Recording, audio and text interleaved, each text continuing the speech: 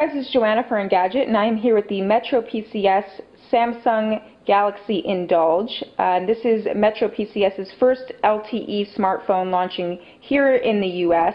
Actually, the first LTE smartphone to be launching in the U.S., period, though we know a lot more are coming from Verizon.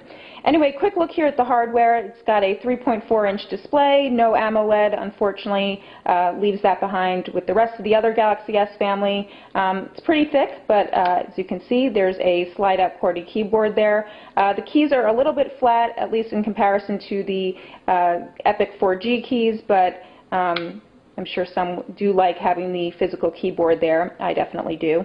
It's got TouchWiz running here on the software end. I think you're pretty familiar with that. Let's take you through some of these applications, or at least page through. Not too much preloaded from MetroPCS, which is pretty nice.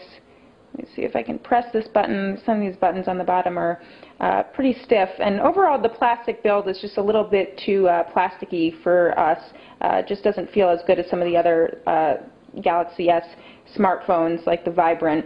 But want to quickly or last show you here some of the video playback. It's got a 1 gigahertz Samsung Hummingbird processor inside, which makes for a pretty nice video playback. And see if we can jump quickly there.